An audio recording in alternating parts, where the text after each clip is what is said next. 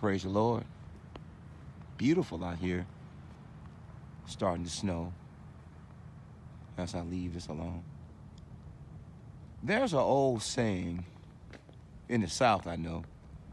If a dog will bring a bone, a dog will carry a bone. Lord, give me strength to do this message. If you try to respond or repel everything you hear about yourself, you're going to go crazy. If a dog will bring a bone, a dog will carry a bone means if someone can bring you some lies, gossip, or information or misinformation, gossip hisses, a lie is a lie.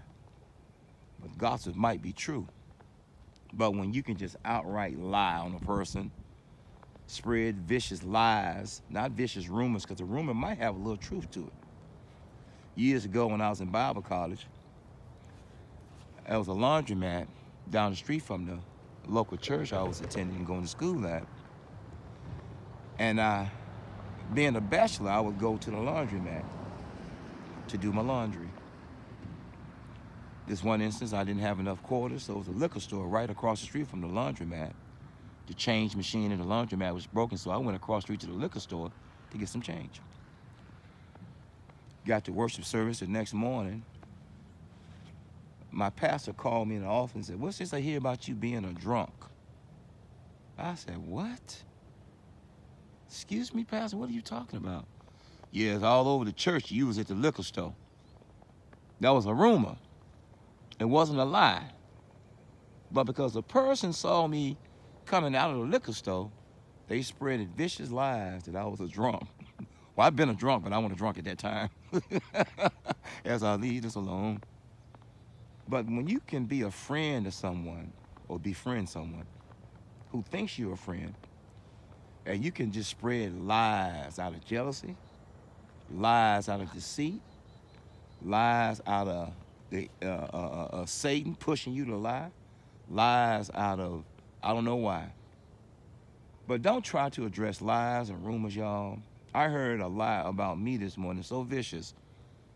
My own sister told me the lie that the person told on me, and the person is one of my best childhood friends. So will I address the lie? Nah. But I'm going to address the person because he put this on layaway.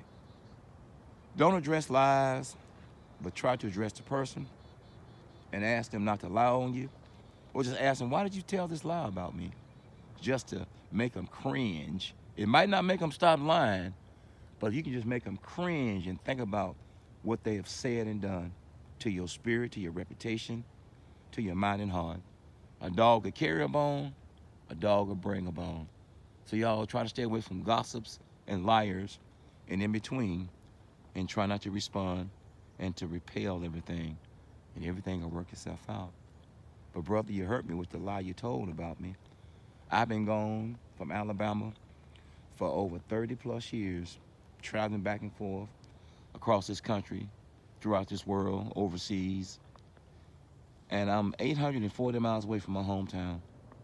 But to lie on me, you haven't seen me in years. You don't know anything that I do other than what I share with you. So if a dog will bring a bone, a dog will carry a bone. Don't address the lies. Try not to gossip. And try not to address the rumors. But sometimes we must overstand.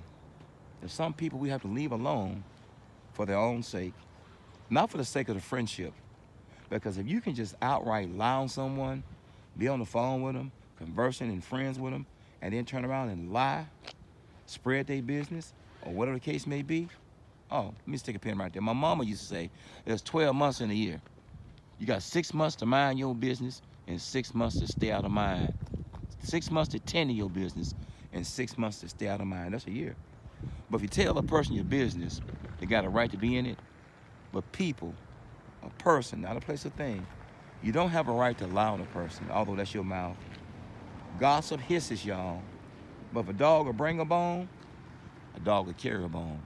If a person will lie and talk about someone else to you, guess who is next? You are. God our Father bless and keep you is my prayer. Elohim. He is the God of truth, y'all. Peace and one.